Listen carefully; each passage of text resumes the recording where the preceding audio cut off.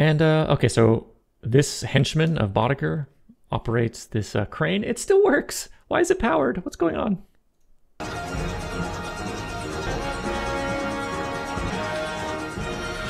Quick thinking. Very nice. Yeah, very nice. No hesitation at the controls. Only one lever. Come on now, you're making me nervous. Come on, you can't do this. Come on now.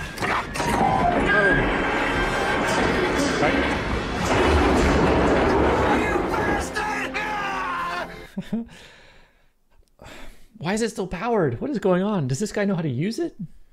Okay, so yeah, he clearly knows how to use it. He used it like he wasn't like fussing around trying to feel. He like knew the lever in it. So I saw this too, and I thought maybe this was his old job. Right. Company shuts down. Guy turns to crane. Yeah, that makes a lot of sense because he doesn't hesitate at controls. If this is his old job, he just wrote right into autopilot mode.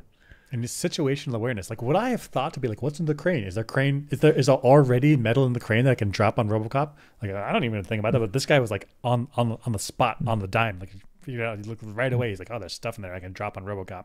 Then he navigates it right on top of him. And so he can navigate it, and he can also make the assessment that it's operational. So he like, oh, look at the engine, look at the thing, look at the, oh, okay, it's operational. I should go up there.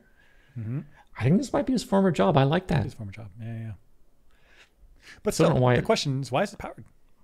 I thought this place I shut down. mean, maybe the corporation just says, I'm out of here. And then they abandon the place. And do they even turn off the power? Oh, gosh. Maybe it's the city's job to come out here and turn off the power. Oh, yeah. It might be. In which case, if they haven't done it, like get me an Xbox, get me an air conditioner. Like I'm setting up camp, right? Setting up camp in the abandoned factory. That's abandoned. Who's going to check? Yeah. For free housing, right? Yeah. Cancer's Just 30 years away. Just don't talk. Okay, yeah, that's yep. I mean, if things are labeled "don't touch," toxic, they just don't touch it. Yeah, it's toxic. There's no seepage or aerosolization or anything, ever. Huh.